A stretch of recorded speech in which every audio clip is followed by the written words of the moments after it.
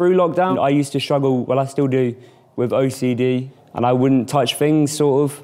And then I got a bit anxious when people around me were a bit judgmental of that, and then that just started developing me not wanting to go to school because of what people may have thought of me.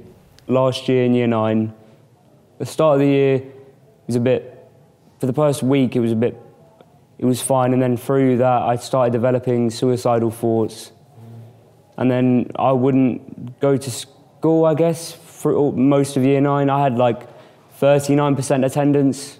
CAMS, I go there regularly once every 3 months just for a psychiatrist appointment to just check stuff.